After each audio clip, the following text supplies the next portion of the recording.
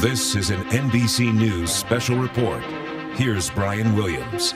And good day from New York. We're coming on the air, sadly, to report video evidence that seems to show another American has been beheaded by the radical ISIS militants.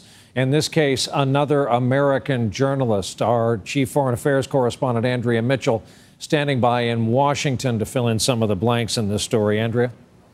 We have not confirmed the details, but the website is saying that Steven Sotloff, the American who we know was being held by ISIS originally in Syria, in Raqqa, in northern Syria, has been beheaded. We saw the appeal from his mother in Florida. He was a Florida native, 31 years old, a freelance for Time magazine, for Foreign Policy magazine, and other journals.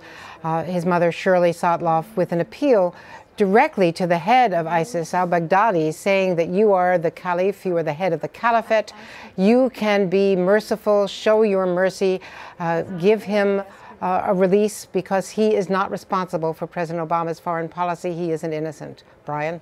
So ISIS once again acting in a way disseminated using the world's media. And Andrea, exactly. ISIS has already remained in the news these past several days, the pressure increasing on the Obama administration to do more. We will have a complete report on this, obviously, along with the rest of the day's news when we join you tonight for NBC Nightly News. For Andrea Mitchell in our Washington Bureau, I'm Brian Williams, NBC News, New York.